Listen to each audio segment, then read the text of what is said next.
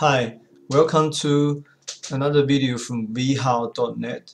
In this video, I'll show you how to use one of the software to download pay apps for iPhone and iPad totally for free. This app's called AppGratis. Okay, let me show you how to use this one. I tried a few apps before. They would show you how to download the pay version apps for free, but this one so far is best for me. Okay, first of all, just go to Apple Store. When you search AppGratis, and you will see this one, and then click that install, because I already got it installed, so I got to open. Okay, let me open these apps. So click that. This app will show you most of the time 2 apps per day for free. See, today's apps, one is for iPhone, another one is for iPad. Okay, so see these two showing free right now. For each app, it will show you a brief description what this app is used for, and also show you the original price and also the discount.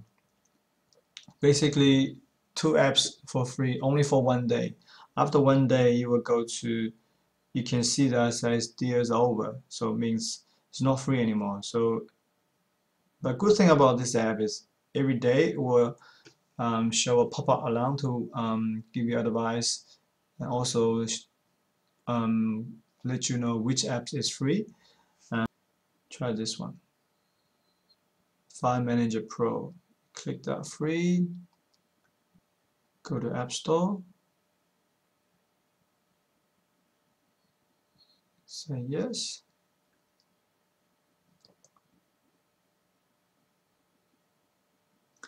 And this app is totally for free, so you can download that.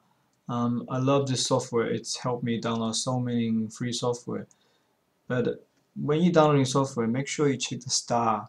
Make sure it's got good review. And what I do, I'll always go to review to see what other people are talking about this application. And yeah, but again, it's still better to try by yourself. Just give it a try, download.